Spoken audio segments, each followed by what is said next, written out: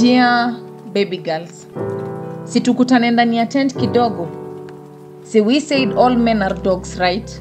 Maybe we should start by saying which breed of dogs are our brothers, fathers, sons that we have and the sons that we pray to get under this sun.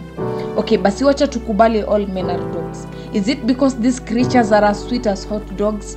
Or is it because they are good at giving doggy styles? Or is it because wana offer tight security sile design ya mbwa kali, unlike we ladies? Make me understand. Si tusha normalize when two people break up, our first question inakuwa, what did he do to you? Mbona tusiulize the other way around? How about tuongelele the toxic ladies who have destroyed the good men out here?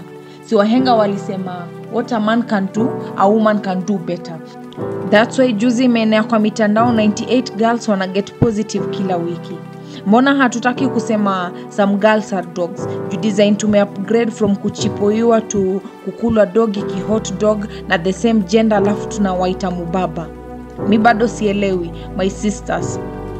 Since tulisema all men are dogs, mi nataka kukushow huyo wako he's only but an old dog. See, we only good at talking about how men massacre ladies' heart as if men love with their stomachs. Do you ladies know the pain of being a man? Oh, I myself sijui, but I can imagine the pain of going through a lot, but you can't share it jueni mwanaume. The pain of being raped or beaten by this society, but jueni mwanaume you cannot talk about it. The pain of men not marrying because they don't have money. See, we complain of men having us for 10 years, then end up marrying a Kenyeji Pro Max, whom he met 2 months ago, even though the menu is too big. Just but a reminder that you're fun to be around, but you're not fun to settle with. See, ni hawa wanaume huniambia daily they wanna marry a lady who slightly resemble their moms. Not in terms of beauty, but so nimeamua ku bring voice yangu down. Maybe mtaget kunielewa. Lakini mbona tunafanya vitu zenye hata Merimela hakuwaifanya? So badala leo tupige moshene, wacha tupige look at those ladies wenye wameamua kuho for 10 years. See, their value who depreciate haraka. How about a man mwenye ameamua kuho for 20 years? He ends up marrying a very beautiful, responsible girl. Hii inafai tuonyeshe we are not the same. Tuache kucompete na these sons of God.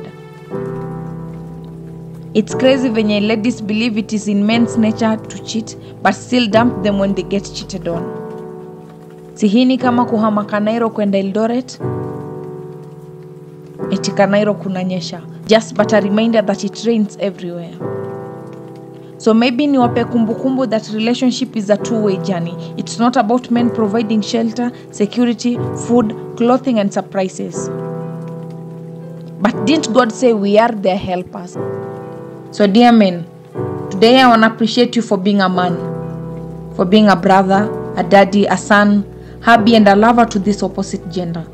I want to apologize on behalf of my gender for saying all men are dogs. Those men with broken hearts because of some of us, I want to say I'm sorry. The pain of not sharing your problems because you're a man. To those guys who sacrifice a lot for this gender, men, I want to tell you it's okay to cry. It's okay to let your pain out. It's okay to get hurt by a lady, but it's never okay to give up or hurt an innocent soul. Just but a reminder that not all pages of the book are the same. And maybe I should tell you to take the risk until you find the one. Being a man ain't easy. I believe so. And I'll always say, strong, strong, my people. To all the ladies who believe good men exist, may the Almighty bless you with the best. To all the ladies who have good men, just but a reminder that no man is perfect, but a trying man is everything.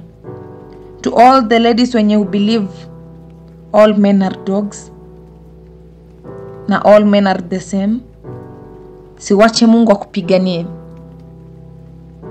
At Malika, the poet.